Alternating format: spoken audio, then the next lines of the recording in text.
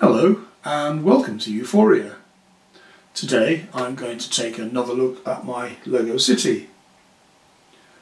In particular, I want to look at this area over here, which is the business district, which has been rather neglected up to now, and I'd like your help in thinking about some ideas and suggestions for improving this area.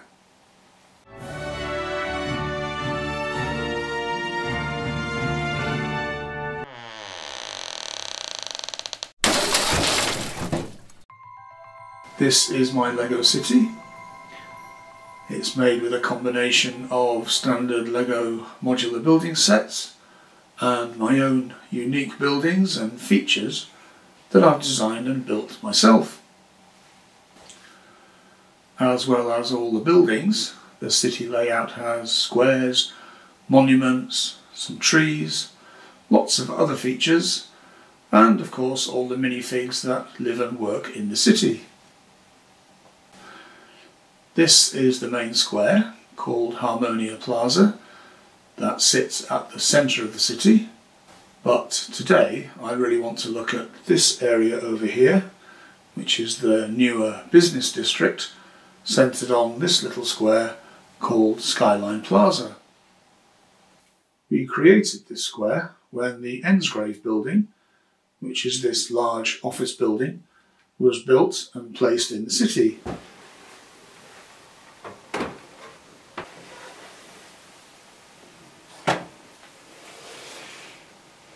This square was more or less a temporary space in front of this new office building, and at that time I didn't pave this area or put street lamps in place.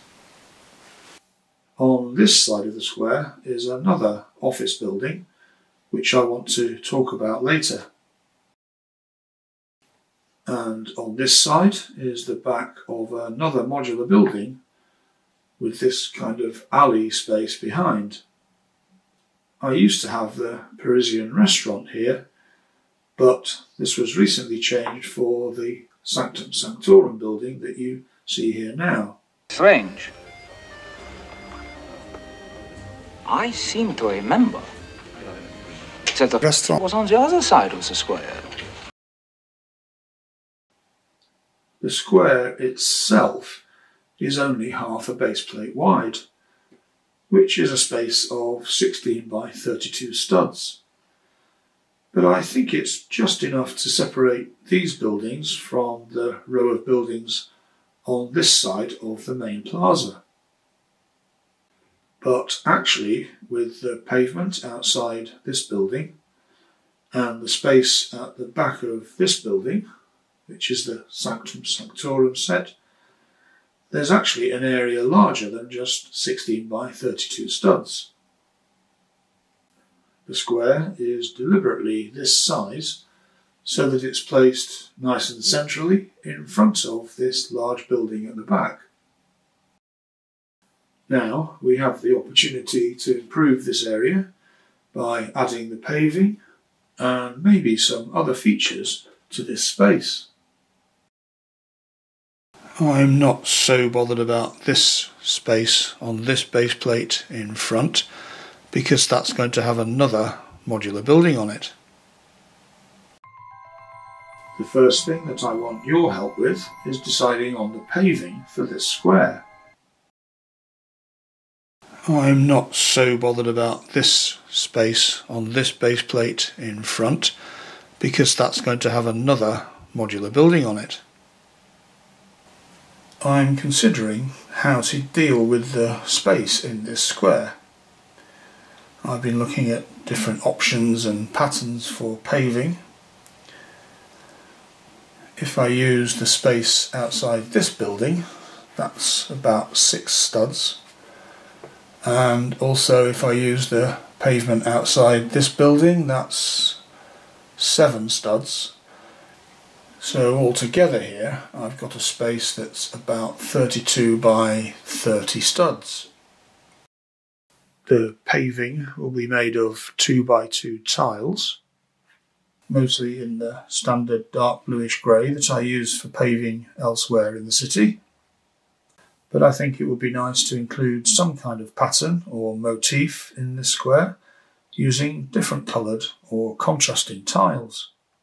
But due to the smaller size of the new square, I don't think I can do anything as nice as the patterns in the paving of the main plaza. I kind of want to keep this pattern outside the building here and this curbstone line, because that delineates the area for this Ensgrave building at the end of the square. But I do wonder whether to remove this curbstone line here, which would allow the pattern of any paving to extend into the pavement in front of this building and at the back of this building, to give the impression of a larger overall area. So I've come up with some different options for patterns in the new square, and maybe you can help me decide which one is best. There are so many options and possibilities that it's really hard to decide what to do. I've thought about designs with Greek scroll type patterns, with squares in various designs, leading to checkerboard patterns in different sizes, various ideas for cross shapes,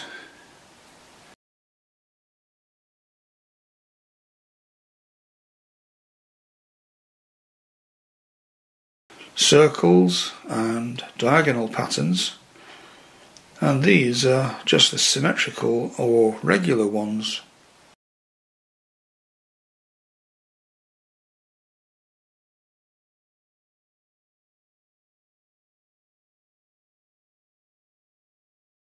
Which of these designs do you prefer for the paving?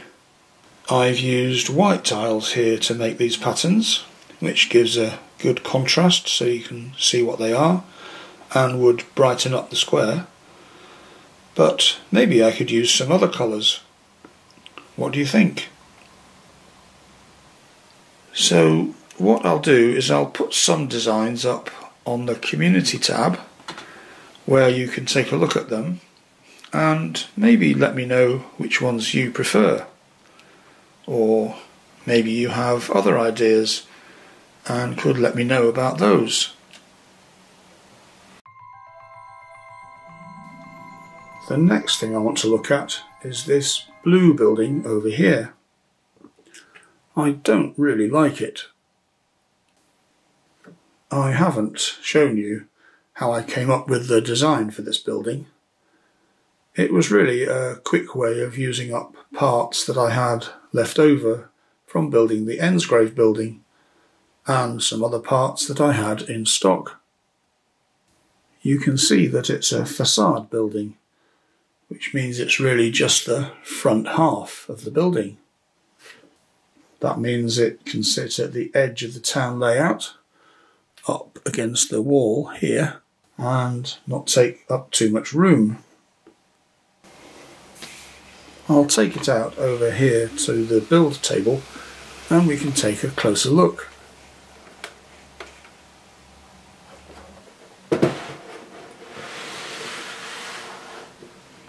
You can see that in fact it's built on a half base plate, which is 16 by 32 studs. So in effect it's just the front half of a modular building.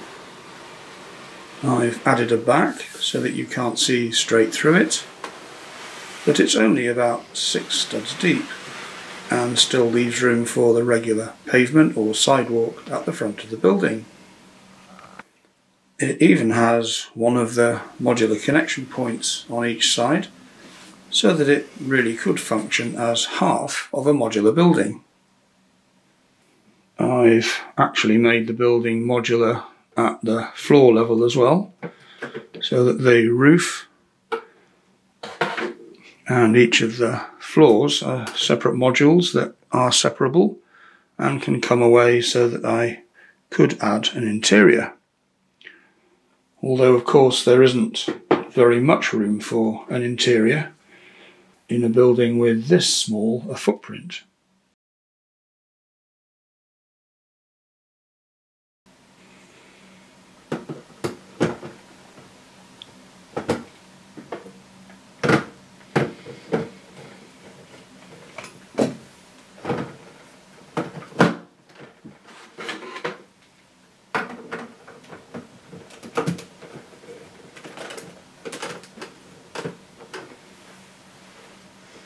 So, what's wrong with this building?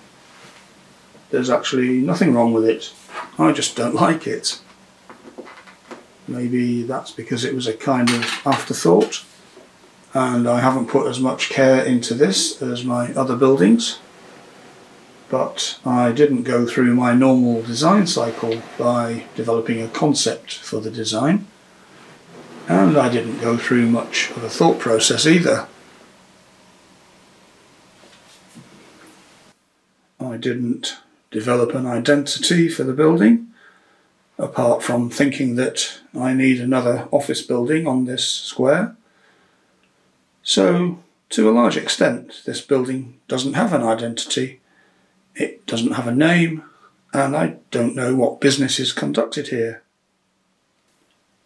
The building isn't based on a real building, but then neither is my larger office building, the Ensgrave building that sits next door. It doesn't have much exterior detail, and there isn't much interest in the facade. Although I was trying to get some sort of interest through the use of these slopes at the bottom and sloping windows, as well as some variety in colours with the white panels in the extended section in the centre here. I'm not sure what's going on with the curved framework on the roof. Again, I was trying to use up some parts that I'd obtained but didn't use for the other building. These curves, and in fact this whole structure, doesn't really have a function, and it just ends up looking like some kind of strange handle on top of the building. It doesn't have a proper interior either. That's partly because there's not much room in the building, although I've managed to fit a table and some chairs. But that's also because I'm not really sure what this building is for. I suppose I could fill these spaces with some office furniture, but usually that's pretty grey and boring as well, and really won't improve the look of the building from the outside very much. Perhaps the colours of the building don't work. I've used these teal windows because they were available on the pick-a-brick wall, so I got quite a few of them. And these white frames were also a choice from the pick-a-brick wall, and I've put them just in the centre section here to try and provide a bit of contrast to the facade. It also meant that I could add these double doors in the front section at the bottom here, but I'm not sure that that looks right either. Although it's 3 stories, maybe this building just isn't tall enough to sit next to the much larger office building that's next door. Would it be better maybe to make it taller and more uniform, reduce the variety, and just make it into a plain skyscraper type building? All of these issues can be fixed, and the great thing about Lego is that if you don't like something, you can just pull it apart and rebuild it. So let me know what you think I should do with this building. Should I just keep it as it is, or put some more effort into improving it, or maybe just give up on this design and replace it with something else. I'll see if I can set up a poll on the community tab about this as well, so that you can let me know. But anyway, please let me have your thoughts in the comments section below. The last thing I want your help with today is considering the size of this square. Skyline Plaza, as it's called, is a little small, and it's more or less surrounded by buildings. There does need to be some circulation space between larger buildings in the business district, so I thought a small plaza like this would do the job. What do you think? Should this business district be expanded to make this larger?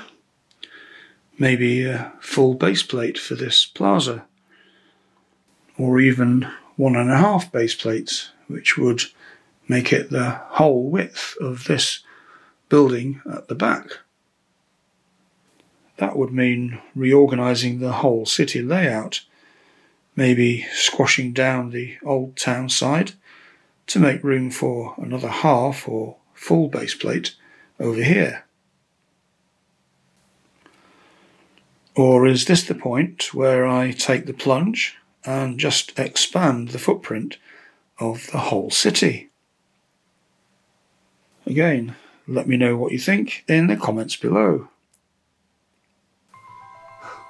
So that's more or less it for this session of thinking about the city. Let me know what you think about these ideas to do with the business district, that plaza, specific layout, and whether to expand that area, adjust this area, or maybe just expand the whole city.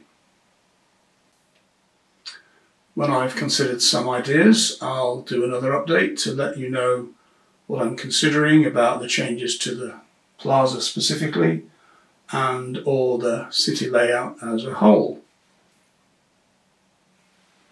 Can't even see. You probably can't tell, but making this video I've been having terrible trouble with the little remote that I use for controlling the camera during filming, and I'm probably going to have to get a new one. So if you'd like to support the channel, then why not buy me a coffee? There's a link in the channel header at the top, and I'll put a direct link in the description of this video below. Thanks for watching.